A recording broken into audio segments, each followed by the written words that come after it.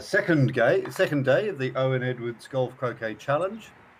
Out on the lawn, Robert Fletcher, the world number 3, and Lester Hughes, Australia's current champion. So amazing day yesterday, and I'm joined in the commentary booth by Rosie Landry, Australia's first women's golf croquet champion, and Greg Berry, head of the Australian Croquet Academy and person who's represented Australia at the very highest level in the game. Good morning, Rosie. Good morning, Greg. Morning, Gareth. Good morning, Gareth. Another fine day in Prospect. We had some great skills on show yesterday, some fantastic shots, some great drama. Any particular moments that you liked from yesterday, Rosie? Well, I was lucky enough to speak to Simon Forster on the drive home yesterday afternoon and recap to him the jump shot and how that wonderful jump shot, which was just south of the peg, heading towards 6, in which, multiple bouncers avoided multiple balls and ran through. And I said, was it as much of a fluke as it looked? And he said, no, he did actually have in his mind that everything was going in the right direction, and he was focused on that first jump, but aware that if it was straight enough, he had a good chance. I said, well, his reaction didn't look that way. His reaction was rather joyful and wonderful. We'll get a chance to see his little dance that he did later. I think it might catch on at the discos of Melbourne later on. Greg, the warm-up routine that the players are doing at the moment, I know that you're a very keen proponent of a good warm-up routine. What sort of things are the players looking for as they're going through this couple of minutes that they have on the lawn? Yeah, so it's really important to get the speed of the lawn to start with, and basically, what a magnificent shot there from Lester, and it's just getting yourself ready and getting yourself as positive as possible, getting your routine sorted, making sure that we've practiced all the shots for the beginning and the end of the game, and then when we batter up and start playing, we're ready. We can be the best that we can be. So you can see now that they're making sure that they're getting all their basics sorted, their grip, stalk, stance, the follow through, making sure that we're visualising strokes and setting ourselves up for success. Yeah, it's amazing to have a routine. I think a lot of players, when they go out, they just sort of patter around for 5 minutes, but I think these guys here have got something very strongly in their heads. Rosie, the lawn, how do you feel it played yesterday? What do you think about the condition that the players are having to sort of contend with? Well, I think that's the one non-variable. They're obviously still playing on the same surface, so that's great. There's been a bit of acquired knowledge. I did notice yesterday afternoon it got quite breezy, and that was putting some of the players off. And I note at the moment the temperature is 12 degrees, which is a bit chilly for an Australian spring, and feels like 10 apparently, according to the Bureau of Statistics. A little bit of cloud and just a breeze, and we can see the trees moving. So Leicester seems to be moving in a nice laconic way across that lawn, and I imagine now that Robbie's played on that surface quite a few times in the last 48 hours or 24 hours, he knows exactly what to expect. So, Greg, the surface of the lawns have clearly been scarified recently. So there's a few little grooves, and Leicester's about to take the first shot. He's playing with the blue ball, which means he must have won the toss, and playing towards hoop 1. So, Greg, yes, the scarification of the lawn. Any indication that that's affected things? Well, there's things that players can and can't control, and basically the experience of these two players, it's not something that's going to bother them. They're just going to focus on their strokes and make sure they concentrate on the right things. So there is an element of ball movement and you know, the deviation on occasions, but that's something they've prepared for this match. Okay, so Leicester playing the black ball a little bit short there, Rosie, having put the blue in a little bit short to begin with. Yeah, so I suppose this is one effect, and as Greg said, it won't really affect the players, but one effect of the striations being north-south is that they're hitting across them, so it's more likely to pull up a bit more quickly, whereas when they're playing a shot, say, between, interesting, Leicester, when they're playing a shot between 1 and 2, they might get a little bit of a speed on. When they're going across, it might be slower. Interesting there that Leicester played a very gentle shot, Greg. Yes, I'm assuming that he was trying to jaws the ball into the middle, and that would give him an advantage for the next two. It's also interesting to see that, you know, yesterday he came out firing in each hoop with confidence. So it is a tactical move. So it is trying to get an advantage to the next hoop. So not only the stroke's important, but it's also that thinking ahead and planning for the next stroke and the stroke after. Yes, yesterday Leicester came out absolutely gunning, and it was a real surprise there to see him sort of play that very gentle sort of jawsing shot. But he's back to a lusty swing there, and what a great shot on the yellow, clearing the yellow away from its hoop running position. So great shot, Rosie. Oh, absolutely great, and never be led by Leicester's laconic style of walking and shoulders down, because it doesn't necessarily mean he's not firing. Though I see Robbie's taken his jacket off and is looking for business as well. Woohoo! Shooting everywhere, love it. That's right. Amazing shot there at an angle, good 9 yards away from the hoop. And this completely opens the hoop up now. There's no ball in a hoop running position. And what do you think, Greg? Just slide this blue ball in front of the hoop. Yes, well, it's early on in the game, so they're still trying to get the feel of the lawn. They're still trying to get their rhythm right. You know, it doesn't hurt to be a little bit patient around the first hoop. And this is just setting blue. Blue's now in charge of this hoop, and it's up to Robbie to do something about it. Well, that red is a long way away, but Rosie, you'd back Robert more than anybody to get it, wouldn't you? Well, yes, you would. And obviously he's trusted that Leicester's wired it from the yellow, because that's what Leicester was looking to do. And normally a player would go and have a quick look, but Robbie being Robbie, and I think exactly what Greg says, they're using this hoop to warm up, hence the reason why you see some unleashing going on. And everybody's just having a look to see what's happening. So one of the things that you use in your coaching, Rosie, is this idea that you might get 2 hoops from the odd numbered hoop, and Leicester might be in a good position to do that here.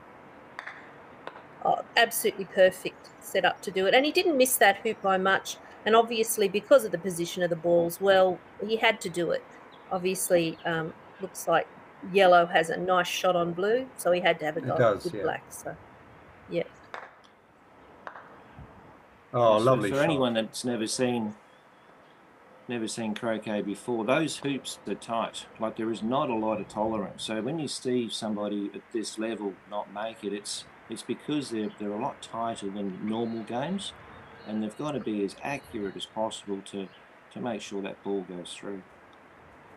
Absolutely, Greg. And I was talking to Kate Patrick, who was putting the hoops out this morning. I was chatting to her while she was doing it, and she had the tightest possible gauge that she could use while she was knocking them in. So It was all done to make sure everything is as difficult as possible. So Lester moved the yellow ball there, Greg. What was happening? Why did he move the yellow ball off the line? Yes, it's all a bit of a tactical. He needs to know exactly where the ball is going to be measured in when yellow plays the next stroke. So it's all part of planning ahead and making sure that his balls are in the right position to attack later on. So Rosie, where's the best place for this red now with the blue 7 yards back? I can't, because of Robbie's back. Yeah, he's trying to find a wide position off black so he can't be moved, which is really great. So it's very aggressive. He's still playing from the short side, which means anything he clears is going to go quite a way. Leicester's gone deep, but I'm assuming that the yellow still has a good shot on black if it needs to. So there's, again, tried to find a wiring spot there. So interesting. So with blue in a scoring position, do you think yellow will go for the hoop here? Looks like it. As I say, Robbie plays a very advanced game. We don't often see it in Australia unless we have the Worlds here. But yes, you will see Robbie play. This is how top-class players play GC.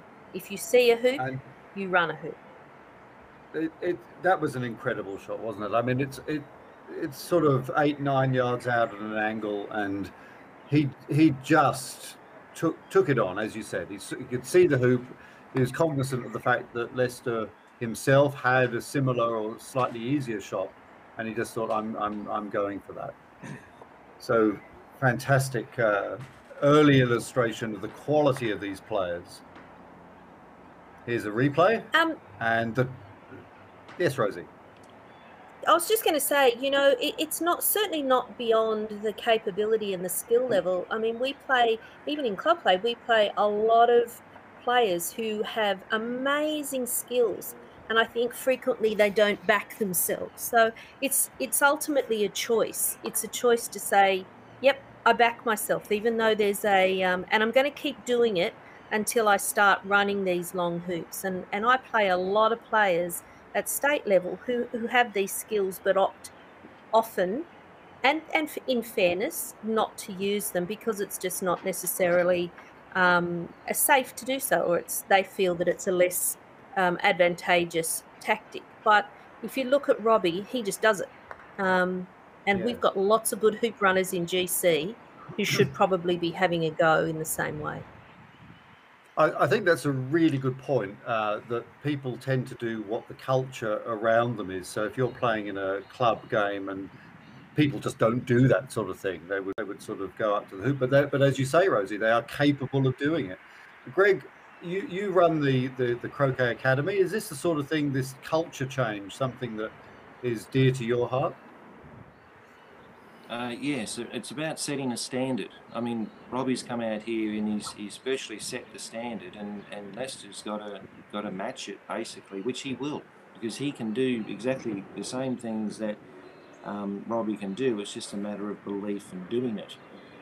The other thing too is when a mistake has happened, the opponent needs to punish the opponent for making that mistake, and you know there's consequences. So if Lester was to run the hoop now and not make the hoop, well, he should be punished for it.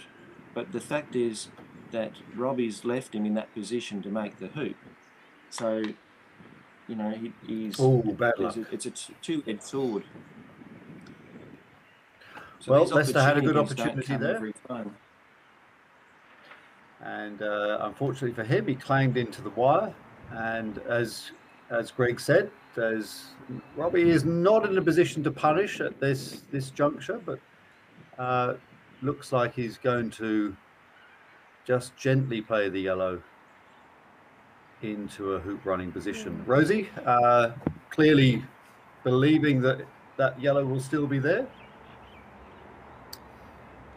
Yes, I think Leicester's obviously going for the hoop, but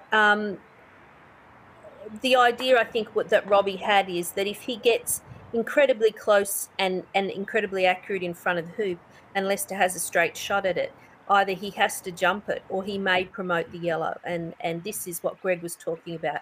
He's punishing, he's trying to punish in a nice way or extract a mistake from Leicester. So, yeah, this ball is, again, interesting to see clearly what got Leicester's to doing. I assume he's aiming up at the yellow. Yes, he has to clear the yellow from there. Robbie put in quite a shortish red. Probably would have liked to have been a little bit longer. But Greg, the hoop opening up a bit. It is, and again, it's the beginning of the game, so you can expect a few errors and mistakes to happen. But once the players settle down and they get to hoop 3, 4, and 5, then their percentages will be a lot higher, and you know the standard of play will increase. A tricky situation here, Rosie. The blues visibility of the red and the yellow is probably a little bit compromised. Yeah, absolutely. And yeah, looking at what Leicester, it might, I mean, what we do here is you're forcing options. Every time you give a player more than one thing to think about. So they're approaching it with, oh, that's not where I thought that was going to be, or how's that going to happen? We make it more difficult for them. So if they're not able to just say, yep, I'm running that hoop, always a little bit more difficult. Even for Robbie here, he's got some options. What is he going to do? Clear the blue by the looks. Yeah. He's got a nice shot there. But where he clears it to will be really important. Robbie will be looking to clear it to a wide position, so he'd be very conscious of that. Greg, is that yellow runnable from where it is, do you think? Oh, absolutely. Yeah, but so the decision-making process, I think it's really good to see him taking his time and looking at all the options. So the decision-making process is I can run the hoop, I can hit blue, I can hit black, I can go for position. Like there's all these options. Attacking and defending, that's a magnificent stroke. Stunning. We thought he was impressive. We thought he was just doing something with the blue there, but he was actually just running the hoop. There we go, 2-0, Robbie. Fantastic hoop making. But Leicester first up to hoop 3. Rosie. Gareth, at that angle, and as we were talking about the tightness, so for people out there, we're talking about something that the clearance is less than a credit card width, as we say. One of the terms we like to use in croquet, to do it at that angle. And if you noticed his technique, he had an amazing, very, very calm, just swing. He knew he had to bounce it off the outside leg to get any traction. Just amazing to be able to do that shot in these conditions on comp hoops. Yeah. Very good. Well, Robbie not being too worried there about the troublesome black ball, which means that Leicester will have a free go at this hoop should he decide to. Greg, this is within Leicester's capabilities? Oh, absolutely. Although I wouldn't want to be trying this myself just quietly. It's a difficult one. Now, I mean, some players would even look at a jump shot because it gives it that bit more of a momentum to in the air and all the rest of it. But, I mean, this is a very difficult stroke and something that Leicester, so you can see he's lining up for a bit of the back of the mallet's up. He's gone for that jump. So, you know, there's no harm in having a go. But yes, of course, there's consequences if you don't play these shots. And a little traditional affectation there is that after you've missed a shot like that, it's very important that you wiggle the hoop to make it look as if it was the hoop that was at fault. So and Robbie goes 3-0 up and trundles down to hoop number 4. So really, Greg was talking about punishment early, and Robbie is dishing out the punishment now. 3-0 up in very quick pace. But if Leicester can hide from that yellow, which I don't think he's done very well, he can come back. But still, you're not ever worried about being 3-0 down, Rosie? I would be against Robbie, but I'd just like to say thanks, Robbie, for listening to the commentary yesterday and doing exactly what I said you should do. Thank you very much, Rob. That's terrific. But yeah, now's the time. And I think another thing with golf croquet is we frequently, and because we can get away with occasionally being a bit short or not getting the wire. When you're playing at this level, you must be accurate. Like Greg says, you sometimes do not get a second chance from somebody who's playing particularly well. So take the time, assess the stroke, make sure what you're doing to the best of your ability every single time at this level, because you often don't get second chances. And Robbie may look like he's on a bit of a roll to do that today. Yeah. He sets himself to win events. That was a brilliant shot, wasn't it? He pushed Leicester's ball up to corner 3 with no more energy than was required, but with enough. So Greg, he's got to clear that red. Yes. Now, Leicester's been in this position many times, and he's a fighter. So I have no doubt that he'll come back quite nicely. So his experience and all the rest of it, he knows what to do, and you can see Robbie lining this one up now. Just look at he's taking his time. As Rosie said, it's just nice and sweet, and it's just beautiful. Wow, this is a masterclass. This is an absolute masterclass from Robbie. 4-0 up, and he's looking like he's got the balls on a string at the moment. I mean, this must be very. You talk about Leicester being a fighter, but he must be really in the corner from the punches at the moment, because this is incredible stuff. Rosie, what do you have to do if you're 4-0 down? Do you have to take more risk? How do you lift yourself? I don't know necessarily that you have to take more risks, but you certainly don't need to drop that ball short. For example, when Robbie's just there, you need to go to the prescribed optimum distance. He needed to go deep so he could potentially back himself to run a long hoop. This is the time when your skills really come to the fore. So you're obviously not going to beat Robbie just relying on being far enough away from him, because he can hit anything. And this is very much the case when you see international play, particularly the Egyptians. They can hit anything. Not only can he hit it, but he hit it and he left yellow in a running position. So therein lies the problem. Now Leicester has to come in underneath Robbie. Never the particularly good spot to be. But if he was doing it, he should be in the jaws now. I think he's pretty close to a good he's shot. Almost in the jaws. Almost in the jaws. Correct. That's what he should have been playing that shot to run it potentially, or go as about close as you can to dribble through. I think a lot of weekend players would be marvelling at your description of Robbie being in a running position, because as he's at least 10 yards away. But as you point out, though, that is the standard. That's what we're looking at here, and this is what Greg's Croquet Academy is all about, trying to get people to believe that they can aspire to this standard. So we might get Greg to talk a little bit more about the Croquet Academy a bit later on. But for the moment, Robbie taking the yellow and tickling it up nice and gently. You see the striations took it a little bit.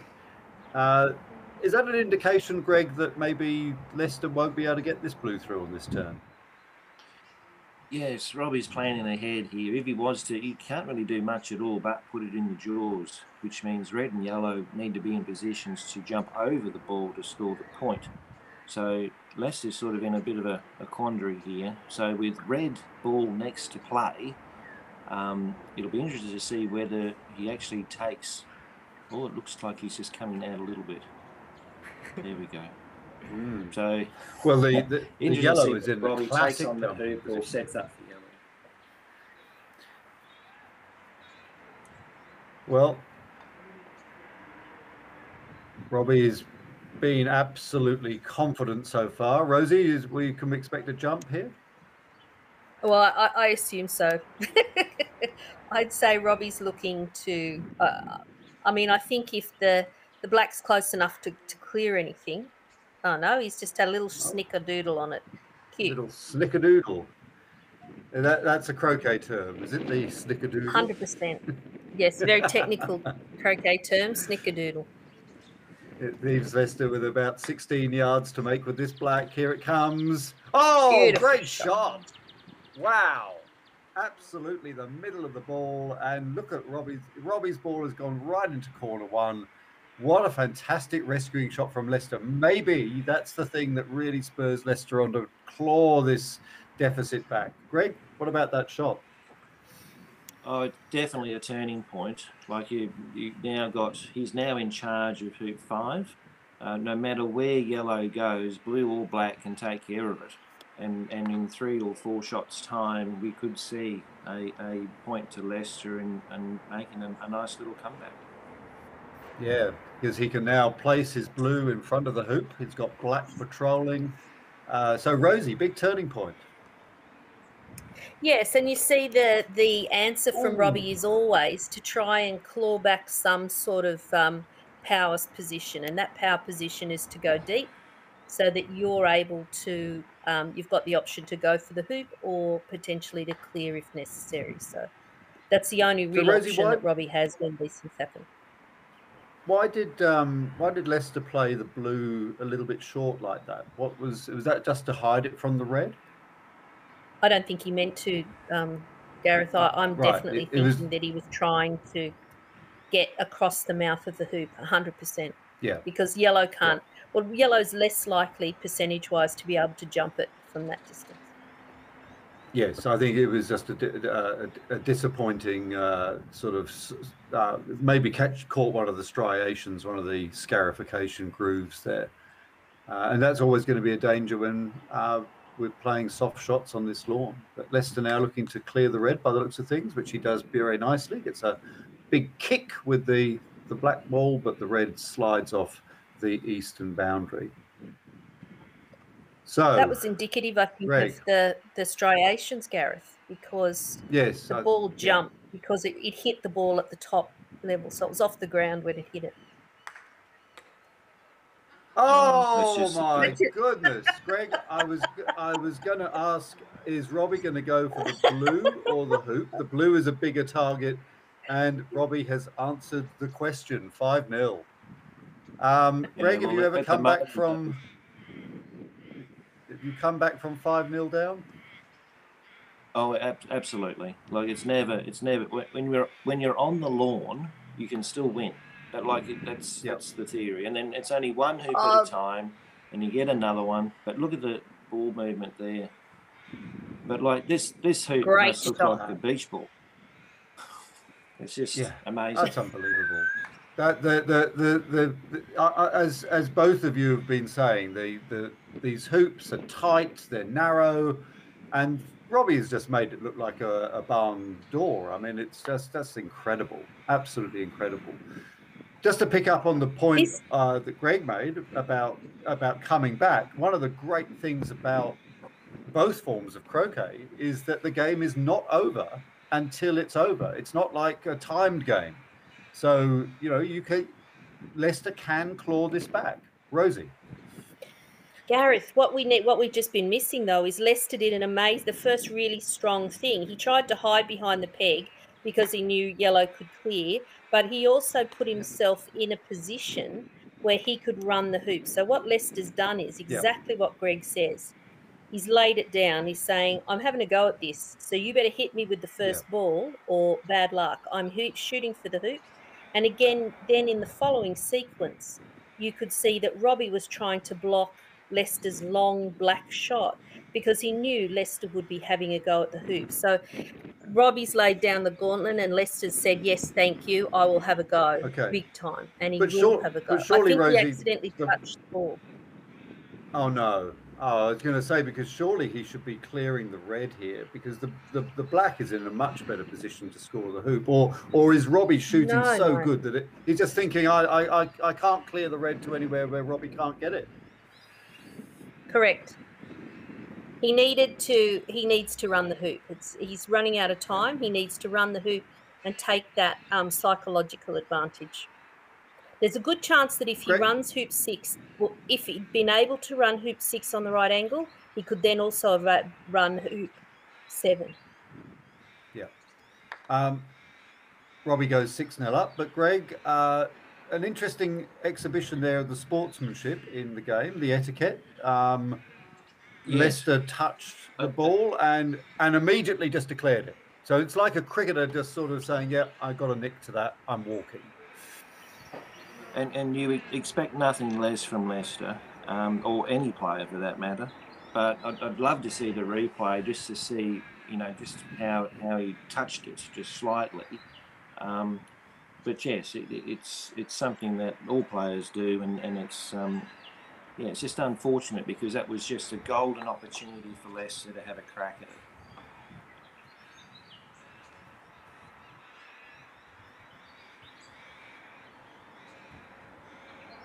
Well, 6-0 down. This is it can just happen like this. I mean, it doesn't mean that the other player has played badly. It's just that sometimes this is the way that the game develops. I mean, Rosie, you would have lost some 7-0 games in your time, almost through no fault of your own. Unfortunately, yes. And in Victoria, it's called the pants down situation. There's a special. I'm not kidding you. In country Victoria, it's accompanied by some real humiliation. What can I say? So it's not something any of us plan to do, but it does absolutely happen. Well, Robbie taking a big shot there, up to just position himself on the northern boundary in what is, for him at the moment, a strong hoop running position. I mean, who would have thought that you'd be saying that about a ball that's 7 yards away from the hoop? But Greg, you know, Robbie in such sparkling form, he must just feel he can score from anywhere. It's a very good tactic. It stops Leicester from hitting him away, and he just has control and the last say on the matter, basically. Well, Leicester's placed his blue ball up there, but perhaps even stopped his black ball from having a view of the hoop. So he probably won't be too pleased with that one. Plenty of today left, of course, for Leicester. This often happens that you just come out and things just don't click for you, and your opponent is in scintillating form. Rosie, what's Robbie looking to do here? Just clear the blue? I suggest to you that Robbie's going for the hoop. I know it sounds completely bizarre. But yeah, he wasn't going for blue. He just missed a lot. He wasn't going for the blue. Yeah. No, I don't think so. Yeah. I think you think Robbie's got his theatre costume on now, and he's giving us an exhibition. That's and who can blame him? You know what? He's not a showman. He's actually not a showman, I don't think. I think he's just about business. He's an absolute tradesman with this.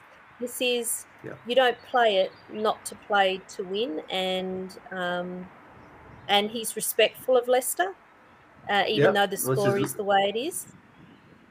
Oh, Leicester, bad luck. Yeah, it was a nice jump, wasn't it? He got just the right amount of air, just flipped over the blue.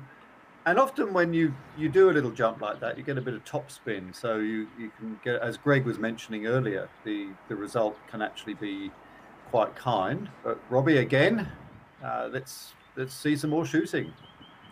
What percentage would you give him here, Greg? More than 50%? Well, given what we've seen so far, it's extremely high, and like he's not even looking at blue. Didn't even touch the side. Wait, there's more. Didn't even touch them. Oh my goodness!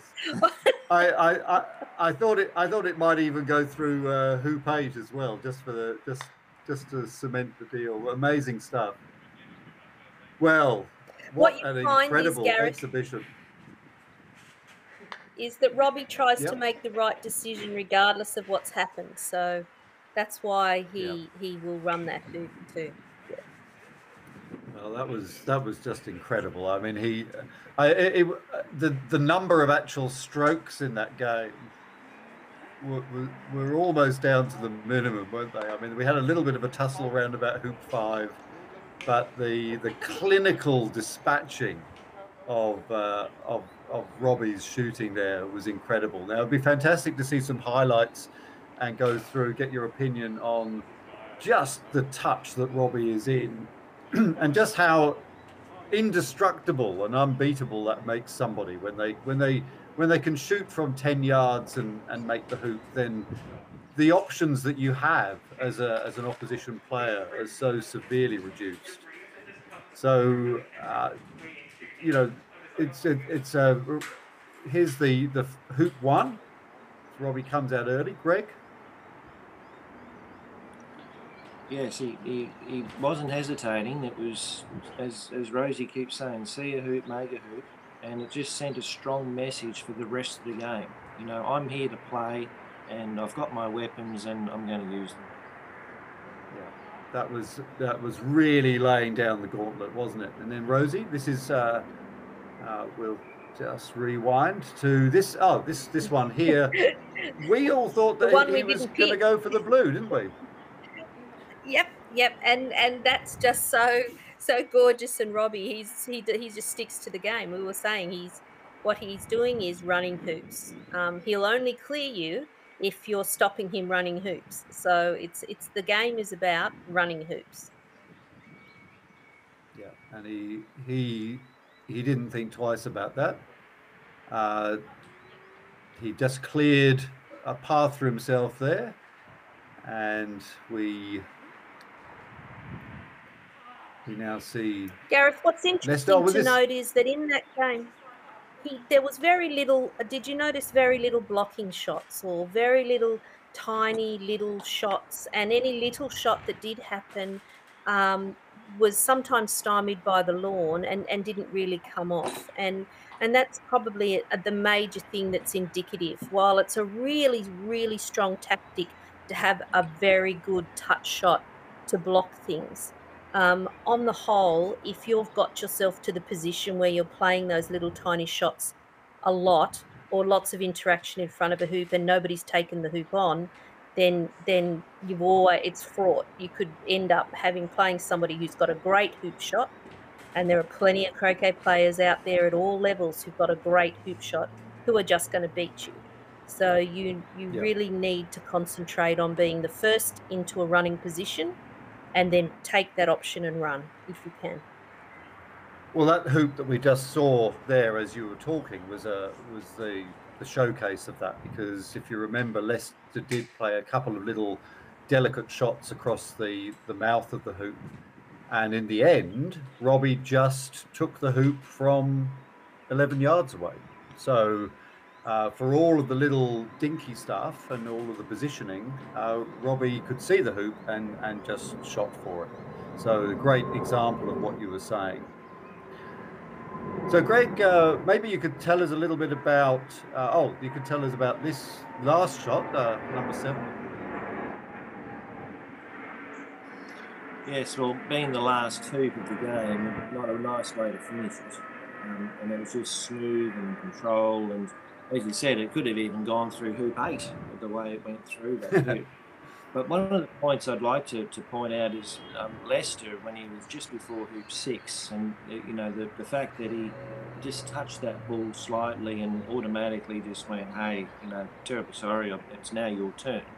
For viewers that were a bit confused about that, it doesn't happen that often, and it could be just the slightest of touches, but Leicester, being the sportsman that he is and that you mentioned before, didn't hesitate. Oh goodness me, it's now your turn, and just moved on.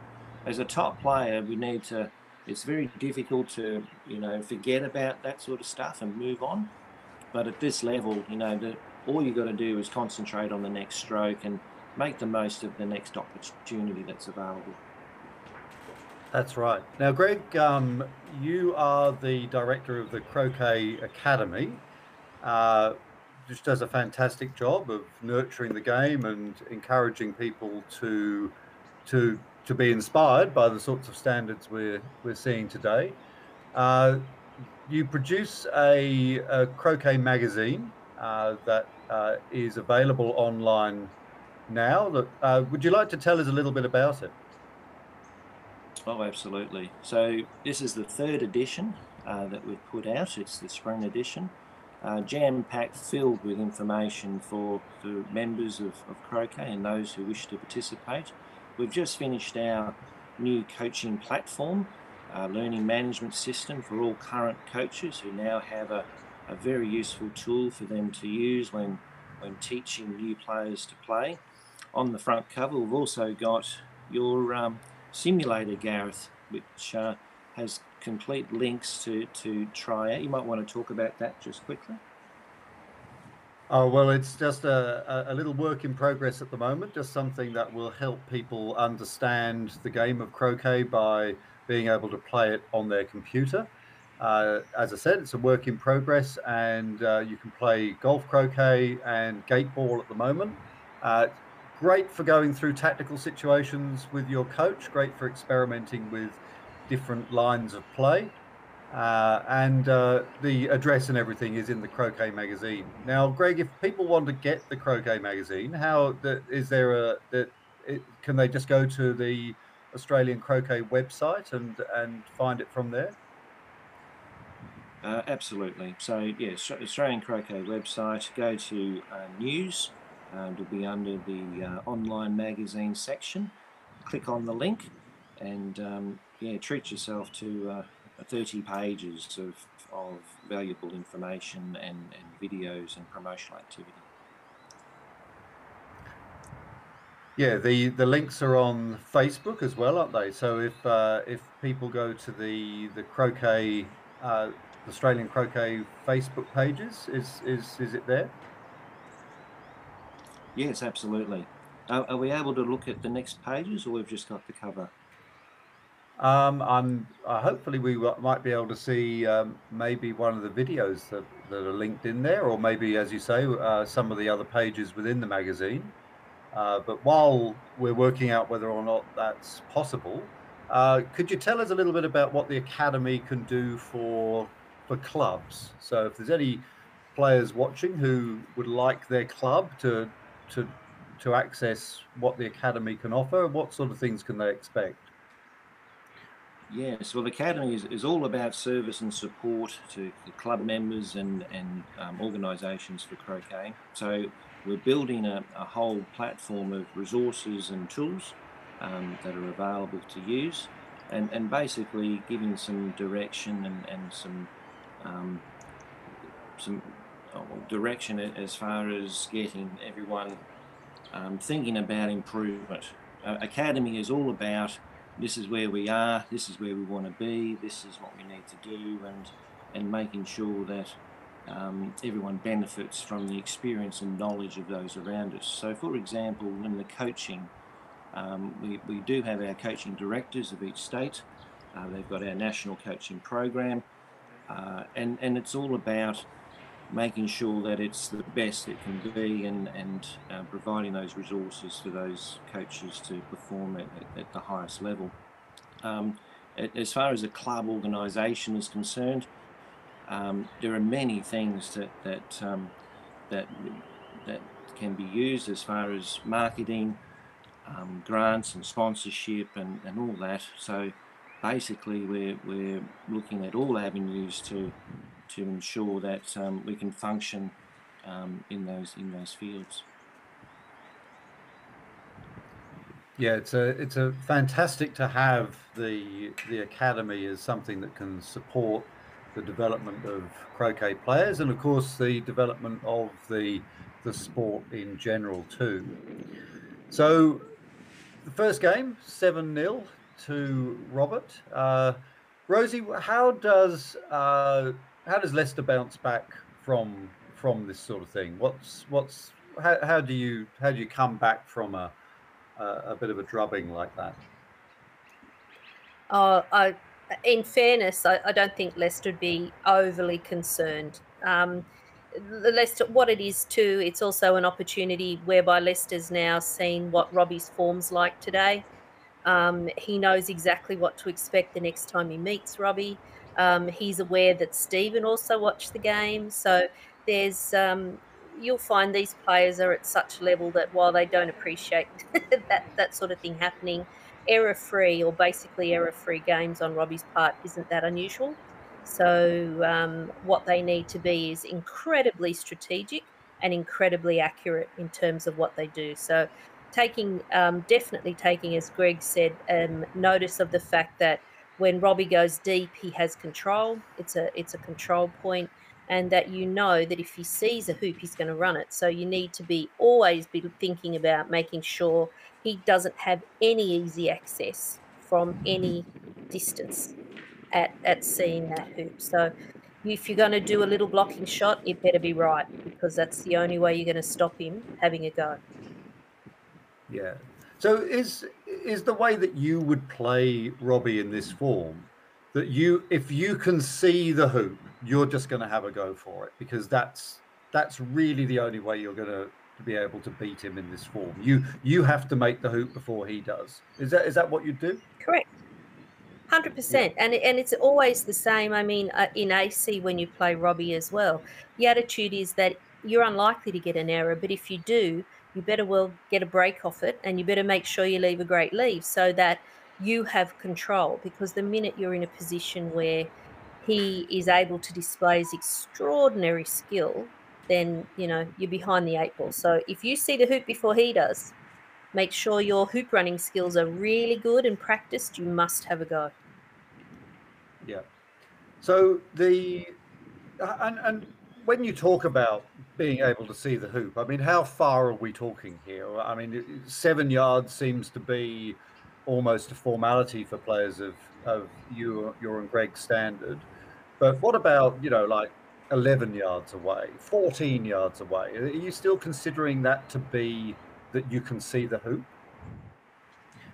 Well, yes, as you saw with Robbie, he is. And I suppose the only thing that makes you really seriously look at the percentage chances is the angle. So that in these hoops really, really affect what your decision making is likely to be, because of the way they're designed and the way they're set into the lawn. The angle plays a huge part in what you do.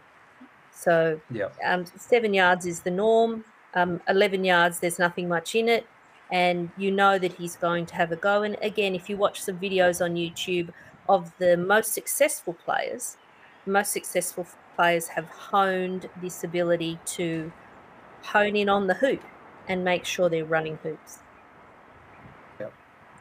Well, Greg, we have had 2 full rounds of the competition, so 6 games. Robert is unbeaten on 4.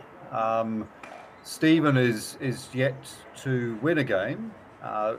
What do you think? This is a fair reflection of how the tournament has gone so far? Yes, well, the standard of play has been it's an international competition, and they've played extremely well. But there's still games to be played, and this can be turned around quite quickly. So it's still anybody's match, but obviously Robert is standing out as the favourite. But there's no reason why Leicester can't challenge him by the end of the day. Yeah. Well, that was a nice opening shot there. If it was the opening shot, I think it's unusual to see the black ball going in first. I don't know whether they're just warming up. I think they're just warming up. Yeah. Thought maybe yesterday I made the mistake of thinking that each player had their own balls to play with, but because of course we're running under very, very strict COVID safe regulations, and we're very, very lucky to be able to have the opportunity to stage this prestigious event, the Owen Edwards Golf Croquet Challenge, under the current climate. And I should give a massive shout out to Ian and Kate Peterson for the incredible work that they have done in organising, staging this tournament, because as you can imagine, when you have all the regulations and all the little nuances around what people are and aren't allowed to do, it makes it very difficult to organise a top-class tournament like this. So massive gratitude to them, and also to the authorities that have let this tournament go ahead. So Stephen Forster, of course, wasn't playing in the first game this morning, so he's entitled to a 5-minute warm-up. as an association croquet player, he's probably got a little routine that he uses for that warm up. Rosie, is it any different when you're doing the warm up for a GC game versus an AC game? Do you have a different little drill that you do? Well, yes, because you don't really need to gauge the lawn, the surface, and speed in terms of 2-ball strokes. So you don't often have to use a 2-ball stroke in GC, and sometimes it's a pleasure to do it when you're an AC player and you're reasonably adept at it. But most people have this have a routine that's very similar to what Stephen's doing now, and that is to judge and get the feel of the lawn, the weight of the shots by going around the hoops, and to also run the hoops, hopefully, and just get that whole idea. The most accurate, obviously, the most important shot is obviously single ball shot in GC, and that is the clearing shot. You'll find also that Stephen will probably do a couple of short what we call roquets, and he'll try to centre ball them. So he gets into that feeling, that swing, this is what's coming up now, whereby he really wants to hit a ball, centre ball, so that the front ball goes a long way and the back ball stays somewhere near and useful position for him near a hoop. So looks like he's done, absolutely. ready to go. The bread and butter shot of golf croquet, as Rosie said, a clearance shot that allows your ball to stay in the vicinity of the target ball. So, Greg, the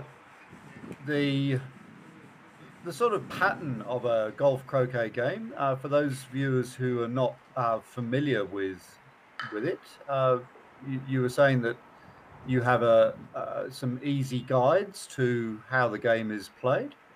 Are those things that people can access and that maybe you can explain? Yes, well, just the basics of obviously you do the toss, and blue always starts the match, as we've seen just now. So blue has got a nice hoop position to start with. The sequence of blue, red, black, yellow. So no matter in golf croquet, that's always the case. Obviously, we know that there's two teams. Stephen's playing the blue and the black, and Lester's got the red and yellow.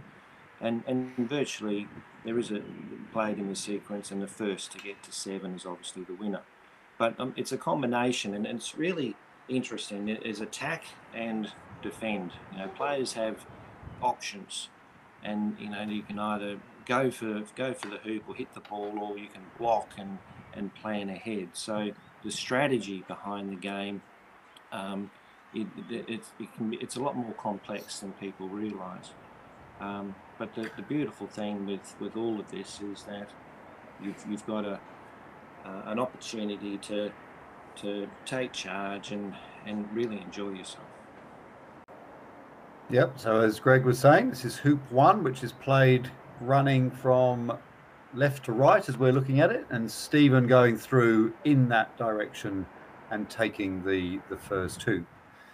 So red will be the next to play up to hoop 2, which is in the far right off our screen at the moment, and Lester strokes the ball beautifully up towards there. He'll be wanting to stay a little bit shorter than where he's gone, so slightly over hit, Rosie.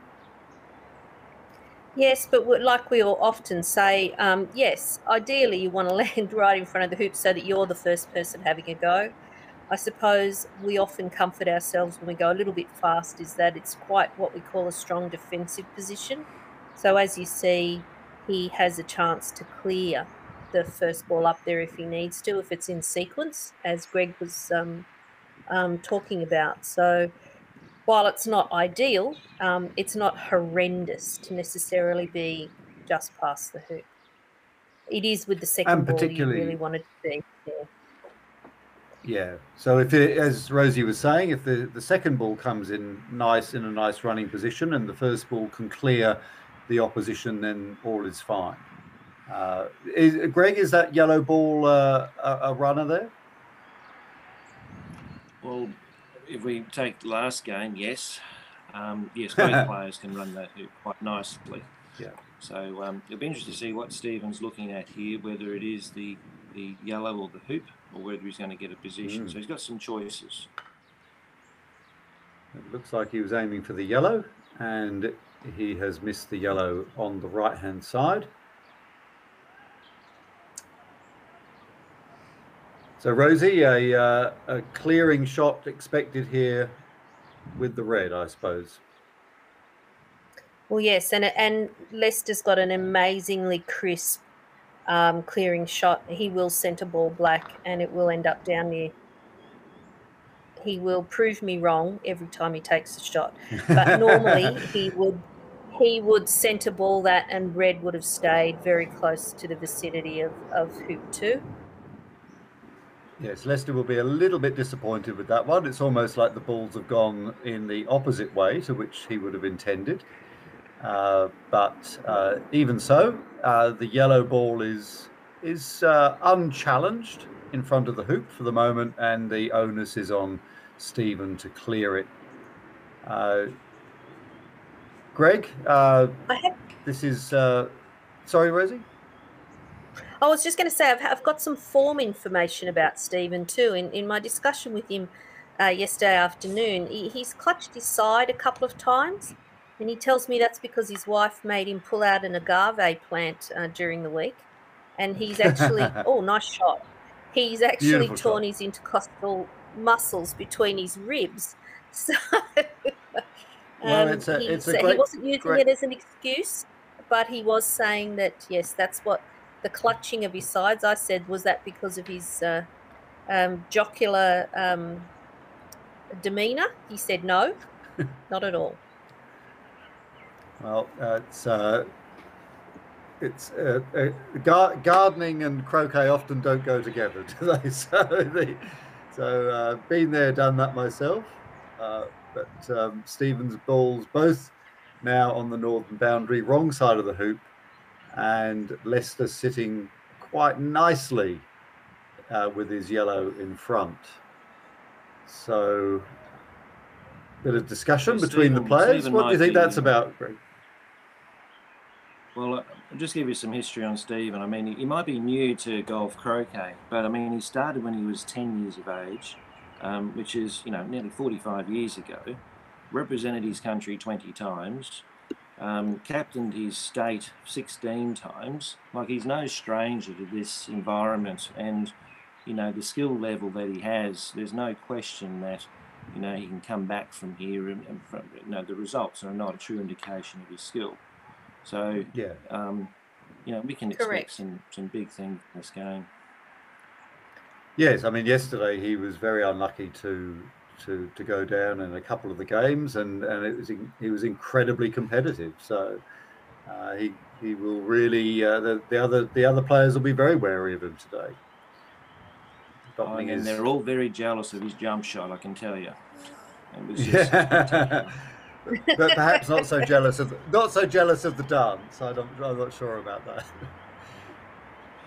So Leicester will have an opportunity to take hoop 2. Should be a regulation shot for him. Let's not put the curse on him though, and we didn't. I think that's the first time we've commentated and not put the curse on somebody. So the planets have realigned. 1-1.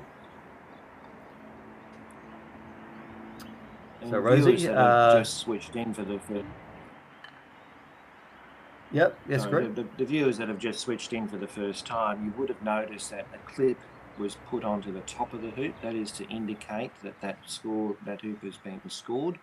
So obviously, when we have 7 clips, the game is over. So yeah, when we see the yellow clip, we know that the red and yellow team have scored the point. So that's after an hour on the lawns. That's the first hoop Leicester has made this morning. So he'll be pleased to have seen that one rattle through. And of course, there's Stephen in a very nice position to take hoop number 3 if he's still there after Leicester's played this yellow ball. Leicester shoots, and misses. So Stephen will have a go at hoop number 3. Now, some viewers have asked why the hoop number 3 has a red top on it. Rosie, is there a reason for why hoop number 3 is red? Now this is, I think it's because it's the last hoop. So it's the last hoop of the game. It's hoop 13, but I'm sure Greg will be able to clarify. I always think it's lovely that they shift the red hoop around as a predominantly AC player in the past. So, Greg, is that correct? Is it because it's hoop 13? Absolutely. It is the last hoop of the game, and where Lester has just played his stroke, that's the side that you would run the hoop for the last hoop. So hopefully we get to see the players get to hoop 13, because it is an exciting finish when players are 6-all and they're battling it out, and one shot can determine whether a player wins or loses that match. So it just makes it far more entertaining when the players are level at the end. I certainly would be interested to know at what stage the decision was made to make hoop number 3 the red one, because of course, as Rosie points out, in association croquet, which is the more traditional version of the game, that red hoop is actually at number 5. So at some stage, someone must have said, I know, let's move the red hoop so that it's the final hoop. And some other people might have said, oh yes, that's a good idea, let's do that. And then it must have become part of the laws. So interesting how these things develop. But Stephen now taking out the red beautifully, great shot, and dispatching it nicely. Very, very smooth and effective stroke from him. So while we've been chatting about hoop colours, this hoop number 4 is the position around here has been developing, and it's red to play. So Rosie, black looks threatening and might be taken out. Yeah, and obviously you can see that they're adapting to each other's skill level in this game. So it's obviously a little bit different to the previous game. So we're looking at yeah. Look, I can't see how much he can see of black. Is he going to trickle? Yeah, nice shot, nice idea. Well, it's an interesting. Unfortunately, didn't go through far enough. Yeah. Yeah. So, Greg, the red ball has gone into the hoop, but that's actually not in a running position, is it? Maybe you could explain to us why that isn't runnable. Coming from the non-playing side, so we'll just see whether what black is going to do here. Oh, he's taking his time. That looks like he's being distracted. Yes.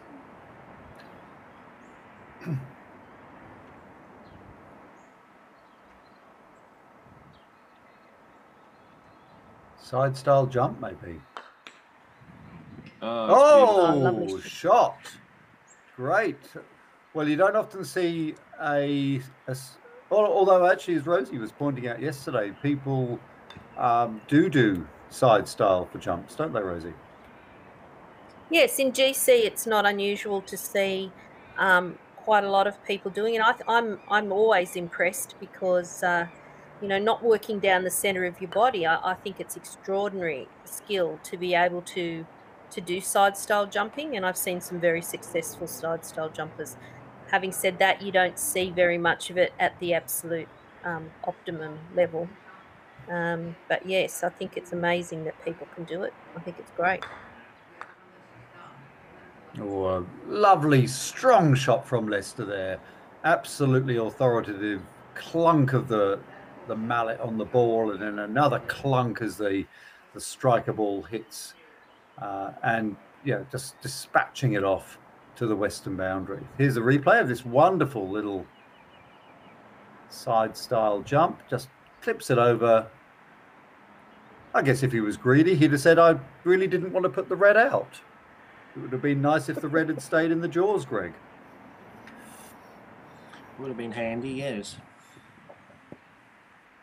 So, very important shot here, Rosie. The yellow surely has to be dispatched. You would think so, 100%. And I certainly wouldn't be backing myself to play any sort of a blocking shot from this distance on this surface. So, yep, No. it needs to be dispatched, and then we need to reset for this hoop again. So about 8 yards for Stephen to make this shot. Oh, agonizingly to the right. Now, would you do any fancy stuff here, Greg? I mean, do you just make the hoop, or would you think causing, is that something that's a possibility? At this point, I would be, if it was myself, I'd just taking the hoop. So he's played it beautifully down to the next hoop. Oh, as well. look so at that. Yellow's now, oh, it's curving in. You could not ask for better. No. Great. So, Okay, yes. Yep, let's not worry about the jawsing. When you can play a shot like that and get up to the next hoop anyway, then why would you bother? So Rosie, a great shot. Yes, and as Greg says, these guys have the control. When you're running a hoop from 1.5 meters out, for example, yard and a bit, or whatever distance that was, you can still do those great shots whereby you don't need to jaws. He had not very much angle. It wasn't big distance, and Leicester's well capable of getting them to right up to where it needed to be. But it's a beautiful shot. Nice target for Stephen. Yep, and he was sort of, I don't know whether he was half going for the hoop, half going for the yellow there, but he's scuttled across the front of hoop 6. And now Leicester just puts in yet another intimidating runner ball. And that's another thing for Stephen to cope with. So he's got to get rid of that yellow. 14 yards away. Shoots. And this time misses to the right. So Leicester, good chance now to level up the scores at 3-all.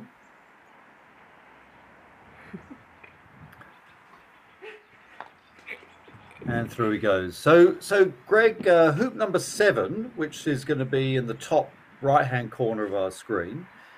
Any special tactics for this one? It's a little bit shorter than the approach to it is a little bit shorter. Where would you want to be? Where that blue is now?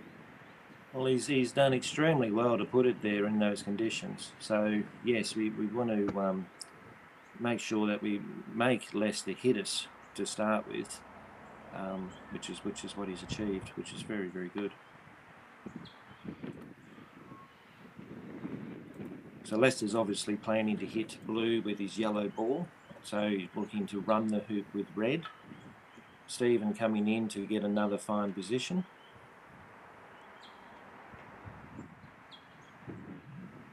The yellow ball, of course, the ball that made the previous hoop, and invariably is on that line in the centre. So the ball that made hoop 6 is nearly always where Leicester is now. And he shoots, and he gets enough of the blue to displace it from the running position, and that leaves red now with the shot at the hoop, providing, of course, that blue doesn't move it. Rosie, is there any option for blue here other than to just clear the red, or would you think of blocking? Well, red's playing next, so red's definitely running that hoop, would be in my mind. So the idea when you clear the red would be to promote it to a disadvantageous position and put yourself in a great spot. So clearing it Stephen was trying to clear it obviously to the left if you're coming back the other way, and make sure his ball was still in a runnable position on the boundary. It was a right way to clear it. He wasn't just clearing it, he was trying to clear it with some intent. So unfortunately missed, and now we see Leicester going for what should be a reasonably easy hoop. Well done. And promoting it down the bottom. Yeah, beautiful shot by Leicester, really strong. And of course, having lost the first game so quickly and so definitively to Robbie, he must be feeling really good about coming out and cleanly making these hoops with such confidence. Yes, so definitely. A bit of discussion between the players here. Not sure what this discussion is about, but it'll be Leicester to play. You can see there that maybe the red can't see the black. And for that reason, Leicester was aiming for it. So looks like you're probably right there, Gareth. I think that's exactly what was happening. Stephen coming in, sliding this one. Probably going to be a little bit short, but he's going to have a hoop running opportunity with the black anyway. And Greg, how would you counter this if you can't see the black and you're playing the red? How do you mitigate things? It's not going to be easy for him. Possibly running from the non-playing side or jawsing it to try and force a jump. But we'll just see how he is trickling up, trying to block the black ball from playing. And it's beautiful to get. It is. So hopefully, and he can obviously see a lot more of it. Yeah. Well, so Stephen looks to be lining up for the hoop. He does, doesn't he? He does. Oh, it makes it beautifully. 4 for all. Great play, Stephen. But Leicester will be first to hoop 9.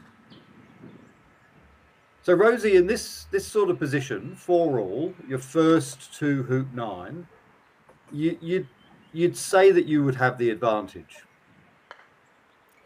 Well, yes, and you would want to be making sure that if you're the first positioning ball or the first lag is what I call it, you want to make sure that lag is in a running position, and if the opposition feels they've got to shoot at it, well, so be it. But you really should be cleaning up from here. If you're the first ball there, it needed to be absolutely accurate, and I think you don't want to have any interaction. You want to be able to walk up and run the hoop, and that's what would have been ideal. So I assume Stephen's having a good look to see if he's got a shot on that first yellow ball, a nice shot, or if yellow can run the hoop, as we just noticed he was looking. Ideally, in a perfect pattern, Stephen would miss this and yellow would run the hoop. But if Stephen gets it, then we've got a game on our hands. So absolutely, Rosie. And Greg, the often in a golf croquet game, players are trading hoops. Like, you know, the first player to a hoop makes it, and then the second player is the first to the next hoop and makes it. So you trade. But by the time you get to 4 all, and that trading is still happening, the advantage to the first player must be increasing all the time, because remember, it's the first up to 7. So as the trades continue, the advantage to the first player must get greater. Is that the way you feel about it? Yes, and that's where positional play is critical. So being the first ball to the hoop, we've just seen here and witnessed, if, as Rosie was saying, if the ball was in a good hoop running position and the opponent was unable to hit you, it's your point and you take charge to the next one. Whereas we've actually given an opportunity to the opponent, and they've now got a sniff of breaking the 4-4 and making it 5-4 for themselves. So yes, getting those positions is really important. Now with Brad now to play, you sort of got to say that he'll have to have a crack at that hoop. Yeah, and Stephen did a good job there of pushing the red another 1.5 meters away from where it was. It now gives Leicester a sort of 4 meter sort of shot at the hoop, whereas before it was just a couple of meters. So he looks, as Greg says, he's going to have a go at it.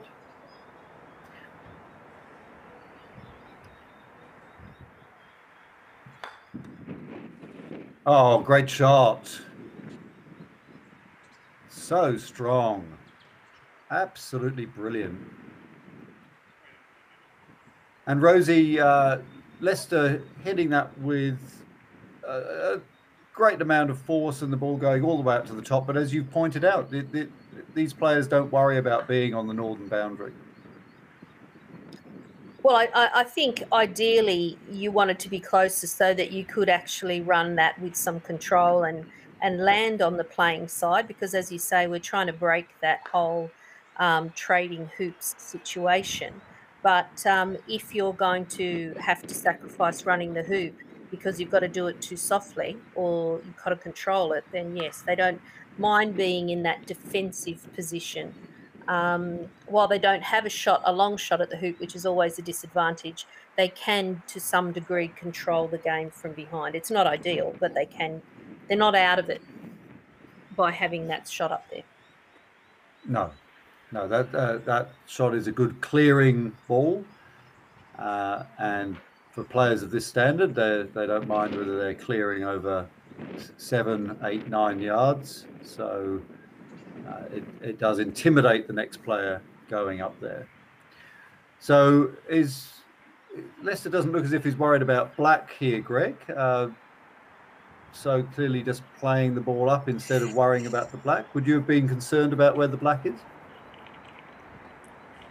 Well, with yellow in the hoop running position, it is a good tactic to hit black, but obviously the percentages aren't as high in execution. Well, then bringing the red ball in is the right move. But we'll just see. It looks like Steve, is he lining up?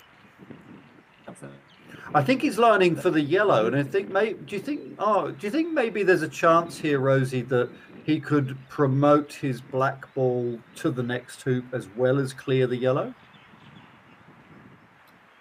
Oh, I think Stephen will be trying to clear the yellow. Definitely be trying to clear the yellow.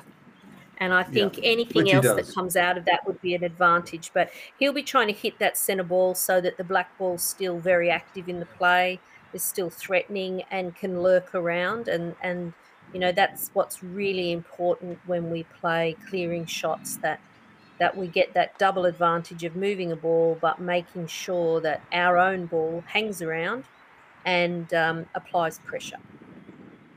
That was unfortunate for Lester. He really wanted to have something more useful than a ball sitting out there, that's for sure. So with the principle of see hoop, make hoop, we would expect Stephen to go through, but he doesn't. There we go. Instead he plays the red. Maybe he didn't have as full a view of the hoop as I thought. Yes, it looks like his body language was saying that he didn't anticipate just snicking that red. He looked like he was. He did look like he was going for the hoop. So it's going to be quite tight around hoop 10 here. A little bit more tactical, not clear hoop running shots for either player yet. Greg, your thoughts on the pattern that might emerge here? Well, it's important for Stephen to level things up here, so a little bit of patience won't go astray, and using the court and then the undulations of the court to try and work out some advantages. But as you can see now, creating a 2-on-1 situation is usually best. So it's best to hit before being hit, is one of the sayings we have. So by getting rid of one of the red or yellow balls, and creating a 2-on-1, but obviously it looks like here he's going to try and block. Well, he's going for the hoop. Going for the hoop. Yeah, because I think that maybe Rosie, there was not really anywhere where the black could have gone that would have helped. What do you think, Rosie? Yeah, so we're in that corner position now where. Well, this is something he probably didn't allow for, so that Lester's going to be able to have a ball in front plus clear blue all the way. So yeah, because Stephen did have the option of clearing the red, which is a threatening hoop running ball. So I was sort of half expecting him to do that, but I suppose he just felt that if sometimes you just fancy the look of the hoop, don't you? 100%. And if he did, his attitude was also that he needed to run the hoop, which isn't necessarily a bad attitude to have. All right, so Leicester now for a 6-4 lead. Tricky shot, angled. and he clangs into the quadway hoop, and the quadway hoop does not yield. So these hoops very deeply set into the ground. They have square carrots, as we call them. So those are the bits that actually go into the ground and anchor the hoop in. The ground here is nice and firm. So that hoop there did a good job of rejecting the slightly misdirected hoop running attempt. As Rosie said earlier, the tolerance in the hoops is just a credit card width wider than the balls themselves, so quite difficult. Ooh. Stephen trying to get that yellow out of play. So Greg, are we going to see another hoop? Yep. The black actually touching the yellow. So if yellow was to make the hoop in this turn, it would be on an onside position and clearly an advantage. See, Leicester's now trying to jaws the ball into the hoop, and the lawn is sort of taking it to the other side. And it's one of the few times that we've seen a gentle stroke, isn't it? And you can see suddenly the character of the lawn coming out. Rosie was making the point earlier that we've seen very few blocking shots, and I think that's a good example of why that has been the case. The undulations of the lawn are not conducive to that sort of line of play. So Rosie, the tactics around here continue to mesmerise. Leicester going to have a go now? Yeah, you would think that he's at least going to try and draw it. So Stephen went there so that if Leicester does clear him, he can't clear him too far, only to a boundary. And we'll get another angle on that red and see exactly. So that's now a perfect spot for blue to run as an in-off. So, So interesting, very interesting to see what is going to happen here. Yeah. If Stephen can shift that yellow. I don't know how far away Stephen is. So. Well, it wouldn't be easy to shift is. the yellow into a position where it couldn't see the blue either, is it? So Indeed. So he'll only go to a short side. Could do. Or just. Yeah. Oh, good shot. Yep. So Leicester needs to clip the blue on the left-hand side of it or the right-hand side to send it down the lawn, which he does beautifully. Well done, Leicester. And the curvature of the lawn is taking that even further down. It could have, without the character in the lawn, that would have probably gone off the eastern boundary a bit sooner. But as it is, it's perfectly positioned by Leicester in corner 4. So hindsight's an amazing thing. In as much as Stephen now knows he should have cleared the red, obviously. So. Yeah. Well, I don't think the red is a runner, though, Greg. What do you think? No, it would be tempting if he can get a hit on the black ball and get it out of there, because black will just jump red if it goes into the jaws. So his options here is to more than likely hit the black ball away. He's going to try to he's opened up the door. Well, there we go. He's trying to just gently block, but again, the curvature of the lawn just took it away. Stephen rehearsing this shot, very important one to bring it to 5-all.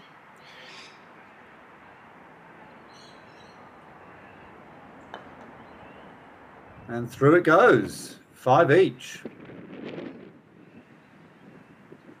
Well, an intriguing tactical battle there at hoop number 10 ends with Stephen levelling things up, and Leicester plays the first ball to in front, or just a little bit short of hoop 11.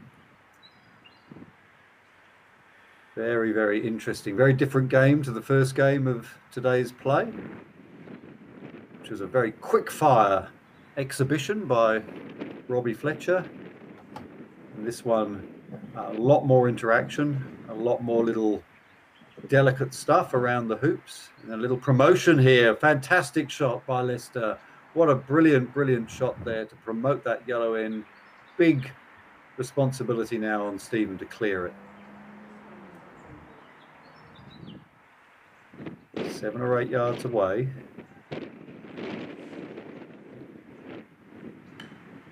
Shoots, clips it nicely, takes away the pressure. And Rosie, the blue, well placed for a shot if Leicester can't clear it now. Oh, absolutely, absolutely. And this is this is to a certain degree Stephen's sort of seeing his opportunities now and taking them. We saw just before the end of hoop 10. And so now Rosie, we've got a classic situation now where Stephen has a chance of making the hoop or clearing the red. And at this level, they're going for the hoop. At a lesser level, you might see people clearing the red. This very interesting contrast. I think if the red can't run, it is. But if the red can't run, most players are going to take that hoop on. Oh dear. I think the wind might be playing a bit more of a part, Gareth. We can see that it's getting quite windy, which is normal for Cairnlea on the weekend. So Leicester's going to take them as well. Do you mean the wind doesn't blow so hard during weekdays at Cairnlea? Well, there's a local myth there that Sunday after, well done, Leicester, that Sunday after 11, 12, it starts to get exciting, and it never fails to do so. Even international people who've played at Cairnlea know about the wind on a Sunday afternoon. It certainly can get very, very fresh and breezy at Cairnlea. There's no doubt about that. So, great hoop by Leicester. Really, really nicely taken. And he was able to trundle the red ball down towards hoop 12 in a fantastic clearing position. So it's going to be difficult for Stephen to get the advantage of being normally the first player down there. Greg, what's Leicester looking at here?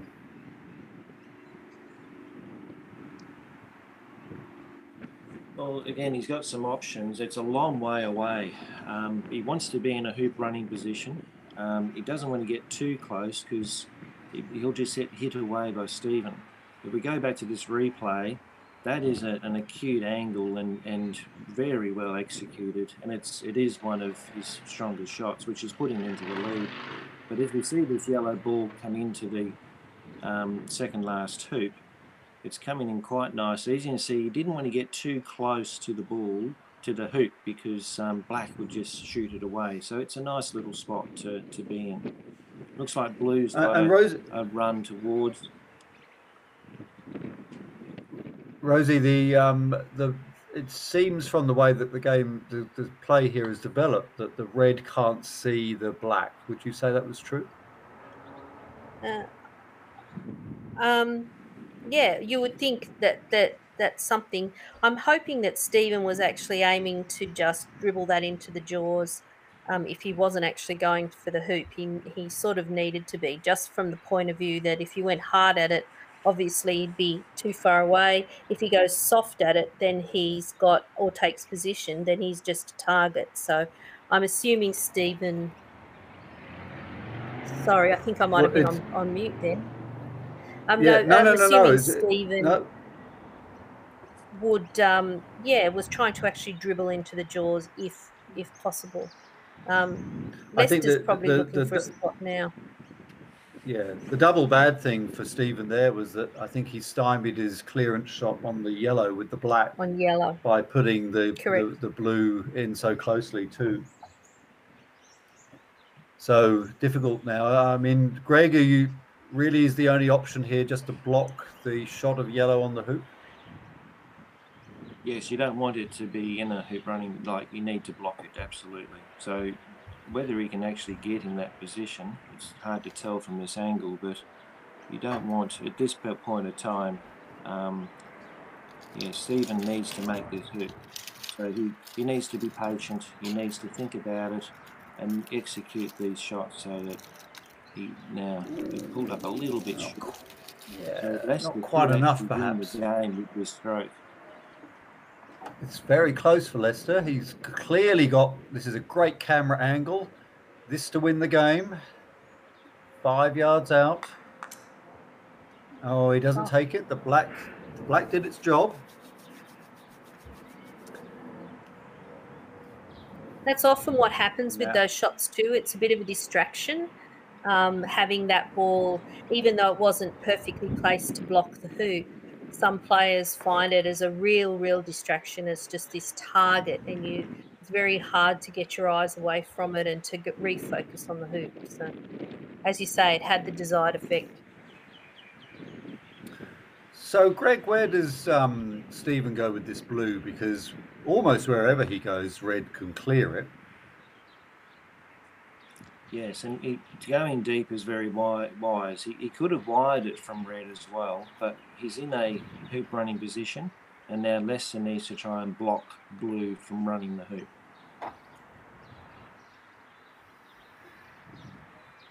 And that's exactly what's happened. He's done that nicely. Yeah. And we saw Stephen do a great jump shot earlier yesterday. So he's perfectly capable of jumping that blue from that distance. Whether he'll still be there is up to Leicester's next shot. And Leicester skews that one wide. Now, would you think, Rosie, that that Stephen will be trying to jump with the blue now? Definitely not. I don't. Knowing Stephen, I would suggest that Stephen will be looking to see where yellow is and what sort of a shot it's got. He will take some great position there with blue, knowing. He will clear red. Pardon me. He'll be clearing the red because the red's the next one to play. With the idea of staying close, he may have a shot. We can't see from this angle, but he may actually have a shot on the hoop. No, you were right about the clearance. The red is gone, and that now means that the black is controlling the territory around the hoop. Although the red hasn't gone very far, Greg. No, so he's got to be very careful here. I mean, whether we leave it in a wide position and hit the ball away next time, or we go deep and into a hoop running position. But it looks like he's going to go. You can't make the hoop unless you're in front of it. So he's making a position where he's putting the pressure back on Stephen to do something about it. It's almost the opposite position to what we had before, isn't it? Where Leicester was Stephen was deep and Leicester came in tight, and now it's looking like going round the other way. Unless, of course, Stephen decides to clear the red.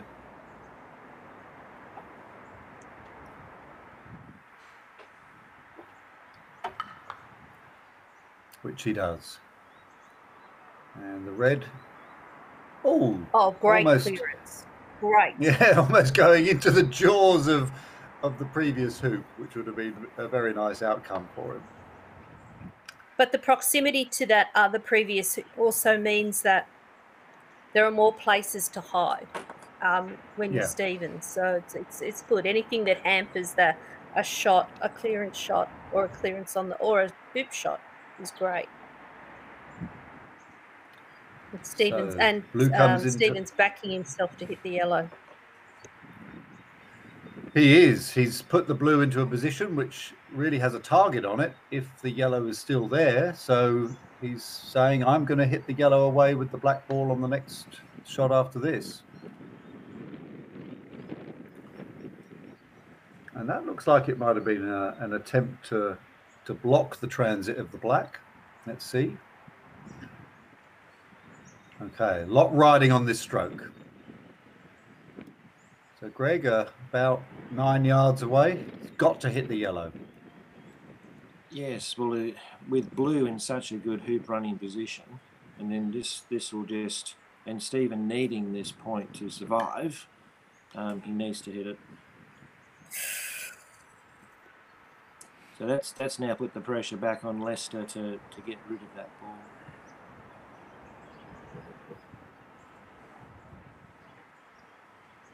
He did need to get that yellow a bit further, probably.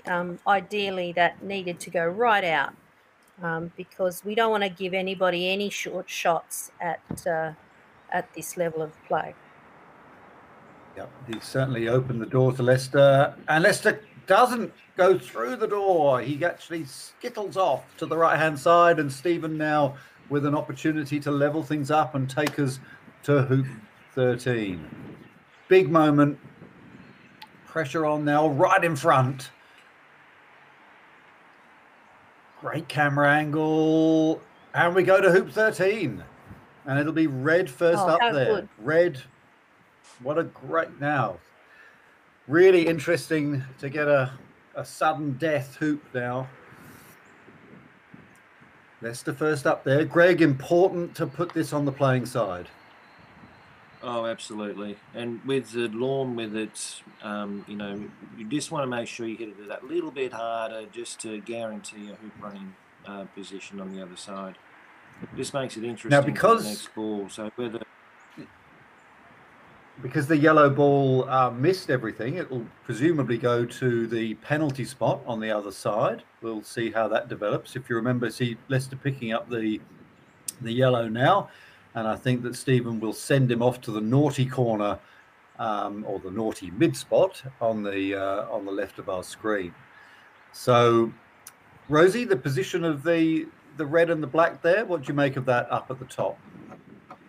Well, the red's quite delicious. The blacks, I think the standard answer to the red's position is quite often to either shoot or to put yourself underneath if you can, but you must be on the playing side because we know that many a game has been won from the boundary at this point. And it ultimately comes down to a hoop shooting match. If you get engaged in a tit-for-tat moving away situation, it's fought. You really needed to make sure that red was in that lovely, lovely position, that your answer was to either move it from that position or get a better position. Because we're all here now and red should run this hoop. Yeah, so as Rosie says, basically what's happened is that Leicester has been given the opportunity to win the match with this 3 and a bit yard shot. So he'll do that. Beautiful. Well played, Leicester. Very nice. Heartbreaking for Stephen, who fought so valiantly and gave us that fantastic hoop 13 finish. But as Rosie was pointing out, if it gets to a shooting match at hoop 13 and you are the first one to have the shot with that sort of length, then you've got a very, very good chance. So, Greg, a great game. Any special moments in there for you? I think the fact that it was so close towards the end, it was a hoop for hoop type game, and the fact that they towards the end there made sure that they were in the match was really, really good. I think both players have settled down, and they'll be on fire for the next match. Like they're ready for the next one. So it'll be great entertainment to come. Well, exactly, and for those viewers who have just joined us, we've had 2 games this morning, the first 1.5 hours of play, and in the first game, Robbie Fletcher was just on fire, 7-0 victory over Leicester. Leicester didn't really do anything wrong, it's just that Robbie just shot from distance, and he was making 7, 8, 9 yard, 10 hoops. And there's nothing you can do when someone is doing that. So the state of the match, the Owen Edwards Golf Croquet Challenge, is that Robbie is on 4 wins, Leicester on 3 wins, and Stephen absolutely not indicating the quality of his play during this tournament, sadly has yet to trouble the scorers. But that, as I say, is not because of any lack of brilliance on his part. It's just that the other 2 players have just been fantastic at taking their opportunities. So, Rosie, some intriguing play this morning. What have you taken from it? I suppose for me, it's the utter contrast between the two games, and it's not to say one was any better than the other, but it was a really interesting indication. I think if you are comparing tactics, if you're adapting to conditions, if you accept the fact that some of, as we say, some of the tight positional shots are going to be difficult on a lawn like this, that you really need to take your opportunities. And absolutely amazingly, Robbie has the skill to take those opportunities, but so do a lot of players. So again, backing yourself, making that decision that this is what you want to do, and having a plan really does seem to work out. So Stephen does this wonderful jump that also, when you're doing a jump with a ball in the hoop, ideally you're trying to make sure that opponent's ball stays there, because then it's stymied for the next shot. So yeah, the comparison and the contrast in some of the decisions that were made, really, really amazing to see. And I think players taking away from this can have a look at what they think they should work on in their own game. So, Rosie, I think what you've said there, you really hit the nail on the head, and a very strong theme on both the days' commentary from you has been this idea that players should not shirk away from trying to take opportunities as they present themselves. That often what we see at club level is people not having the confidence to go for the hoops in the same way that we've seen these players this weekend. And you've been advocating that people should back themselves. They should have a go. If they can see the hoop, it's an opportunity, they should try and take it. And there's no shame in failing that, because the reward is very palpable. Is that how you'd summarize what you've been trying to say?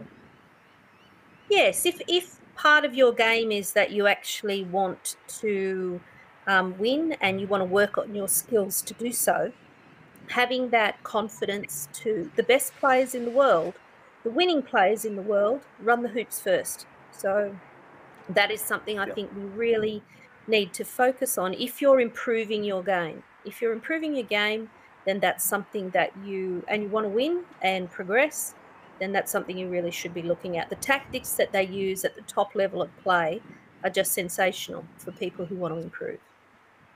Yeah.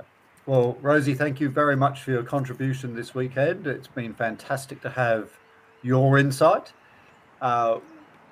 We're lucky enough now to welcome one of Australia's world champions, Alex Verge. Good morning, Alex. You'll be taking over from Rosie. So how are you today, Alex?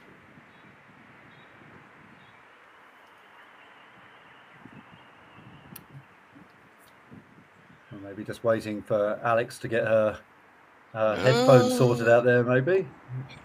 And Greg, thank you very much as well. I think I think maybe both stay online for the moment, because I'm not sure that Peter, our next commentator, has joined us yet.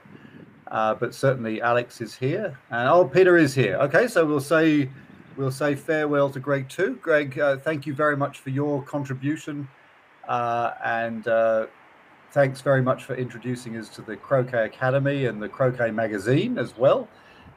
Maybe if we could have a reminder about that fantastic publication that is available for all interested in the sport to download, totally free, of course. And it really is a brilliant resource for individual players and clubs alike. So, Alex, welcome. How are you today?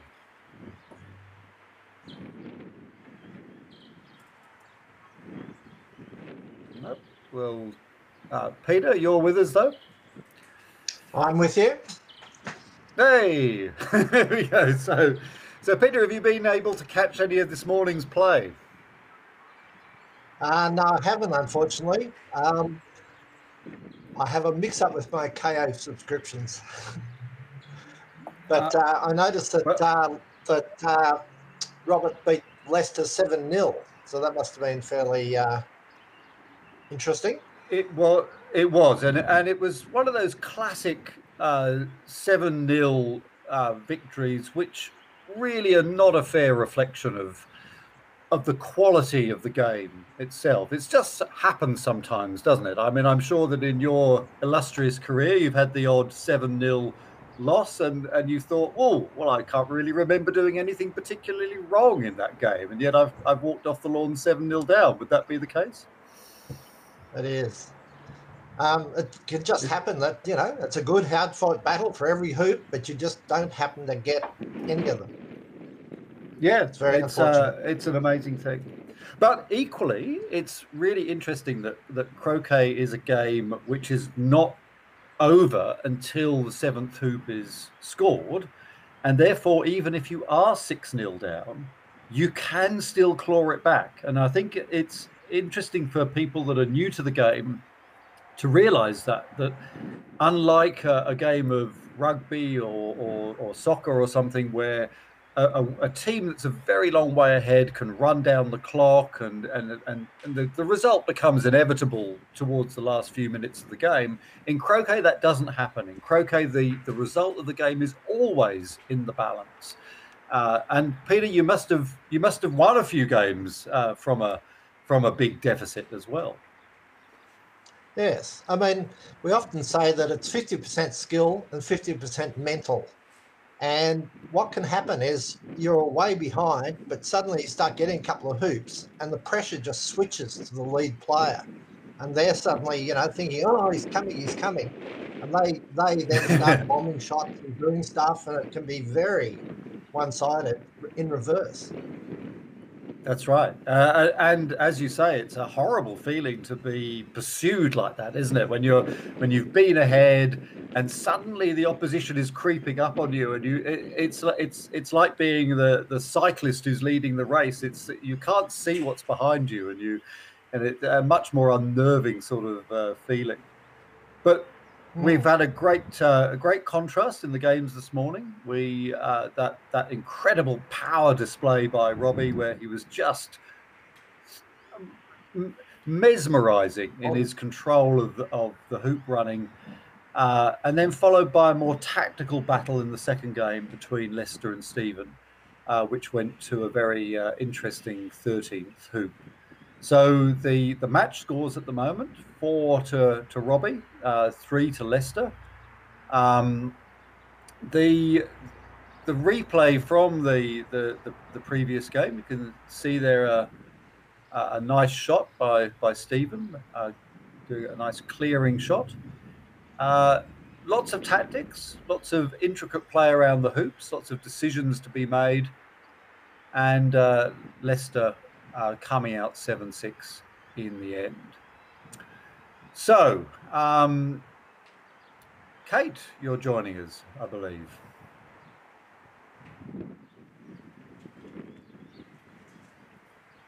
I'm here. Yes, I've been here for all along, but I have been just watching quietly. I just got a message that Kate's on. So, I think that they meant that Alex is on. So, Alex, can we hear you now?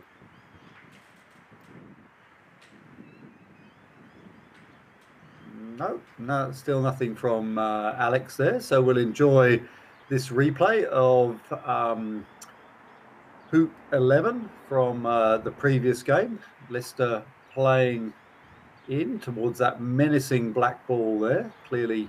So Peter, we saw some very interesting tactics around the Hoop 11-12. Up until that point, the players have been trading hoops, and we were starting to talk about the advantage that the first player has. The player going first on a particular hoop is the first to get their ball often into a running position, and the longer that trading hoops goes on, the more the advantage for the first player becomes. Is that something that you think about when you're playing? Yes, I mean, there's a analysis called the cowing analysis that Jenny Clark's been promoting, and you actually code every shot that a player makes in a game and then you record whether it was successful or not successful, which does perhaps involve a bit of mind reading at times. But one of the interesting results of doing that analysis is that about 60% of your shots are just to position. They're not clearing, they're not running hoops, they're not jumping.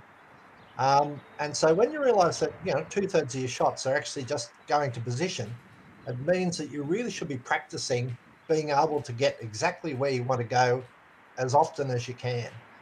And getting down in front of the next hoop is one of the crucial positions, particularly if you're trying to actually also block or do something at the same time. But I often tell people that you're better 10 foot short than a foot past. Yes, that initial shot to the next hoop, as you say, Peter, is absolutely crucial. And Peter's advice there is it's much better to be in front, even if it's a long way in front, than behind.